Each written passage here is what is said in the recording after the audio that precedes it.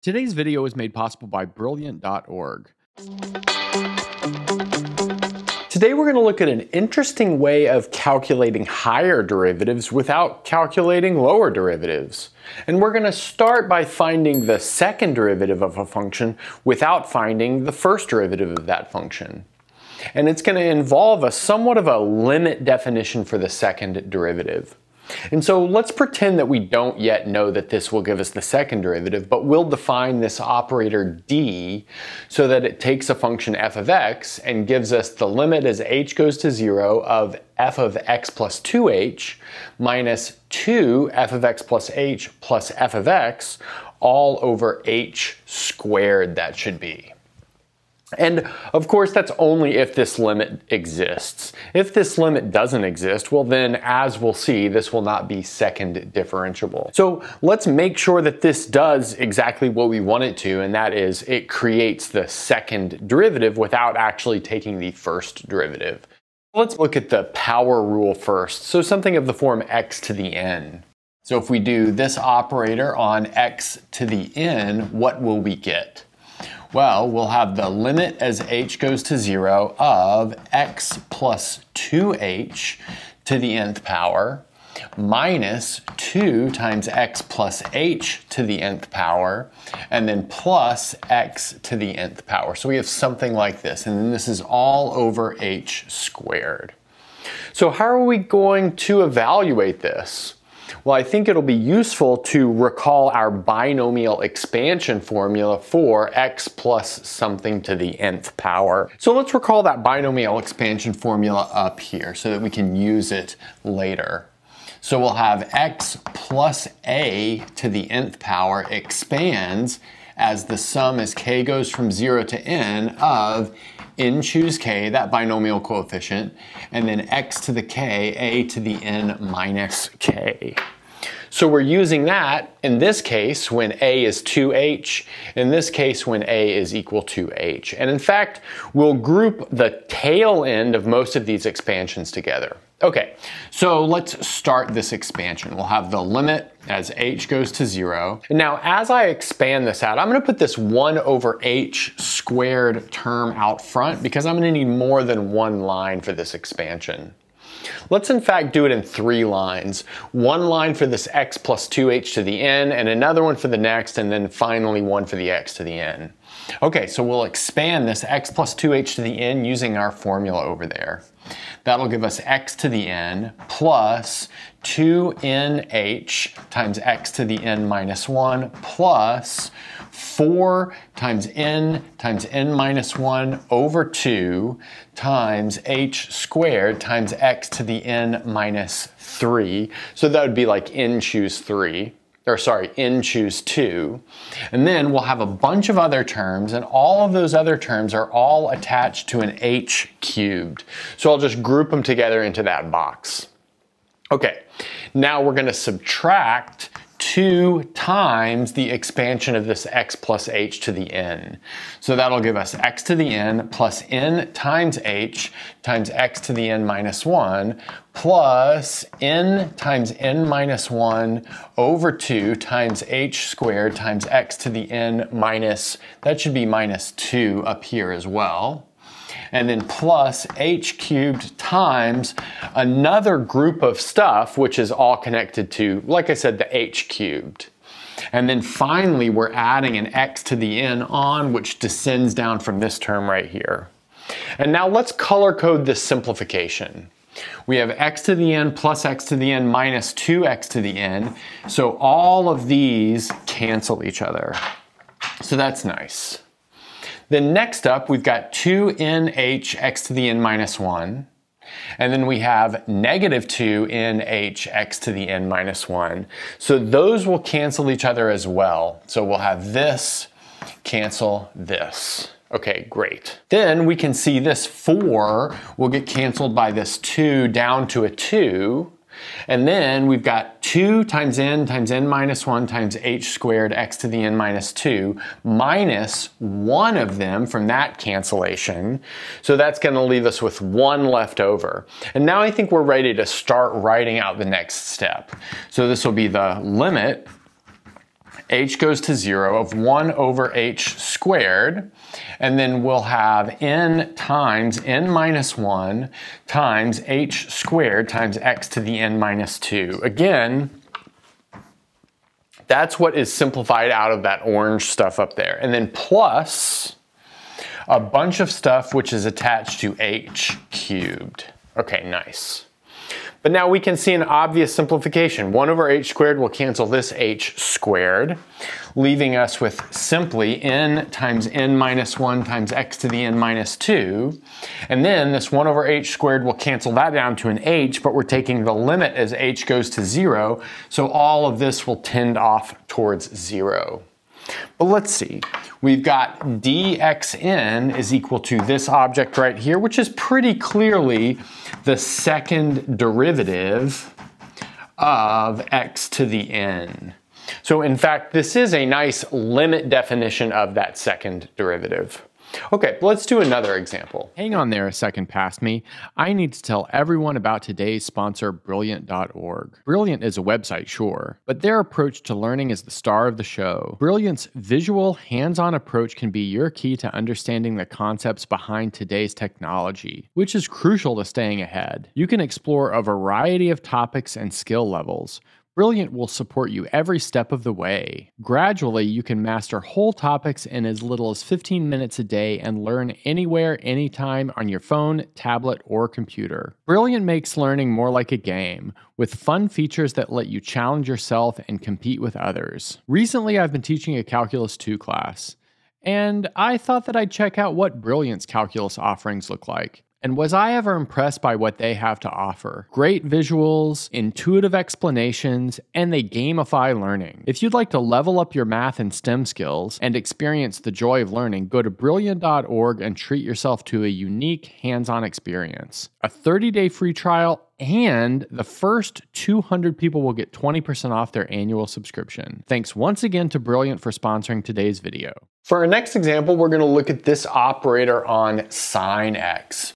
So here we'll have the limit as h goes to 0 of, let's see, this will be sine of x plus 2h minus 2 times the sine of x plus h, and then plus the sine of x. Nice, and all of that is over h squared. So here we're gonna need to recall the sum angle formula for sine, but I'll use that during our calculation. So bringing this down, we have the limit as h goes to 0. Then again, I'll bring this 1 over h squared out just for simplification. Then we'll apply the sum angle formula for sine with this x plus 2h. And that'll give us sine of x times cosine of 2 times h plus sine of 2 times h times cosine of x. And then we'll apply this rule again with 2 sine of x plus h, so that'll be minus 2 times sine of x cosine of h minus 2 times sine of h times cosine of x, and then finally we add sine of x onto all of that. And now let's break this into parts based off of things that are connected to sine of x, like these 3 terms, and cosine of x, which are these 2 terms. So I'll take everything connected to sine of x first, and I'll bring that out because with respect to the limit, sine of x is a constant. So we have sine of x times the limit as h goes to 0 of, let's see, we'll have cosine of 2 times h, and then after that we'll have minus 2 times cosine of h, and then finally plus the number 1, and that is all occurring over h squared.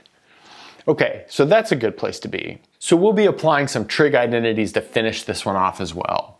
So we'll take this cosine of 2h, and we can rewrite that as cosine squared of h minus sine squared of h, like that.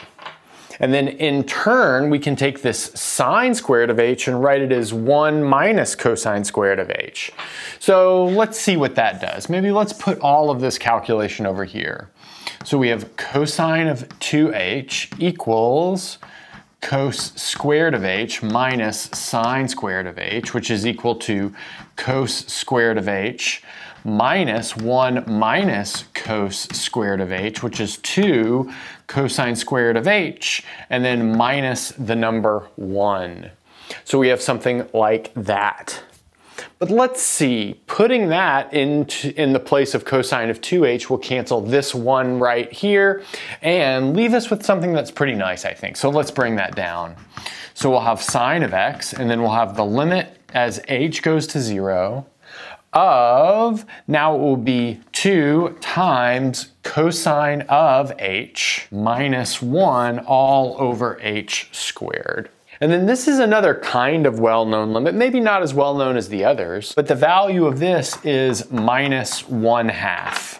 But that'll cancel with this 2, along with the fact that cosine of 0 is 1, giving us a minus 1 for this entire limit, meaning that we get minus sine of x. But that's expected because that's the second derivative of sine. I'm going to finish this off with a formula for higher derivatives. So we have the nth derivative of f is equal to the limit as h goes to 0 of 1 over h to the n, and then the sum as k goes from 0 to n of minus 1 to the k plus n. We have n choose k, f evaluated at x plus kh. Okay, so let's maybe look at the n equals 1 case of this.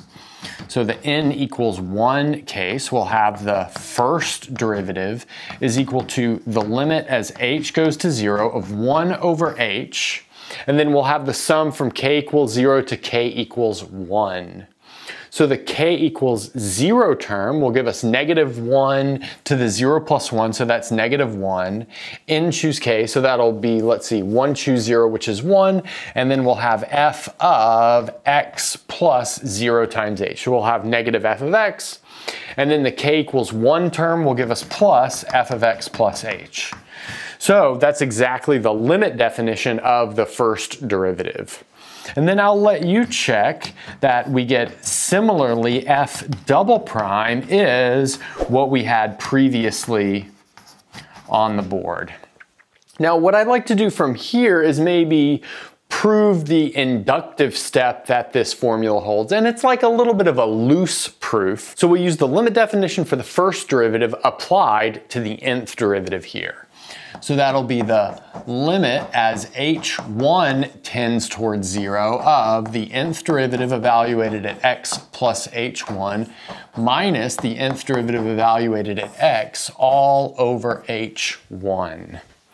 Okay, but now applying this formula over here will give us something kind of nice to work with. We'll have the limit as h1 goes to 0, the limit as h goes to 0 of 1 over h1 times h to the n, and then we'll have the sum as k goes from 0 up to n of, let's see, minus 1 to the k plus n, and then we'll have n choose k, and then we'll have f evaluated at x plus kh plus h1 for this term right here, and then minus f evaluated at x plus kh for this term right here.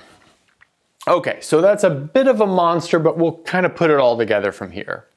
So I'm going to smash these two limits together because they're both h-type terms going to 0, which means I'll replace all my h1s with h. And this is where it's a little bit sketchy. Furthermore, I'll pull these sums apart. So that'll leave me with the limit as h goes to 0 of 1 over h to the n plus 1 times, so the sum as k goes from 0 up to n of minus 1 to the k plus n choose k, f of x plus k plus 1 times h. That's what we get if we replace h1 with h. Then we'll have a similar sum for the other bit. So this will be minus the sum as k goes from 0 up to n of minus 1 to the k plus n choose k, f of x plus kh. Good. So we're left with something like this. And now we're going to do a little bit of re-indexing. So let's reindex this term by sending k to k minus 1. So that means we'll start at k equals 1 and we'll end at n plus 1. Furthermore, here we'll have k minus 1 plus n, but that's going to be the same thing as k plus n plus 1 because negative 1 to the 1 and negative 1 to the negative 1 are the same. And then here we'll have a k minus 1, and here we'll simply have k times h. So we're left with something like this. So now let's see what that does for us. We'll have the limit as h goes to 0 of 1 over h to the n plus 1, and then the sum as k goes from 0 up to n plus 1. I'm going to put these two together, just keeping in mind that if I have n choose negative 1, which is the k equals 0 case right here, I get 0, so that doesn't really do anything. And then I'll also distribute this minus sign through, maybe make it a plus, and then I'll have an n plus 1 there. So let's see, I have minus 1 to the k plus n plus 1, and then I have n choose k minus 1 plus n choose k, and all of that is multiplied into f of x plus kh. Nice. But now we can apply a binomial coefficient identity to this guy right here, and that simplifies down to n plus 1 choose k. But that achieves the n plus 1 version of this formula. So that's a sketch of the inductive argument to show that this always holds. And that's a good place to stop.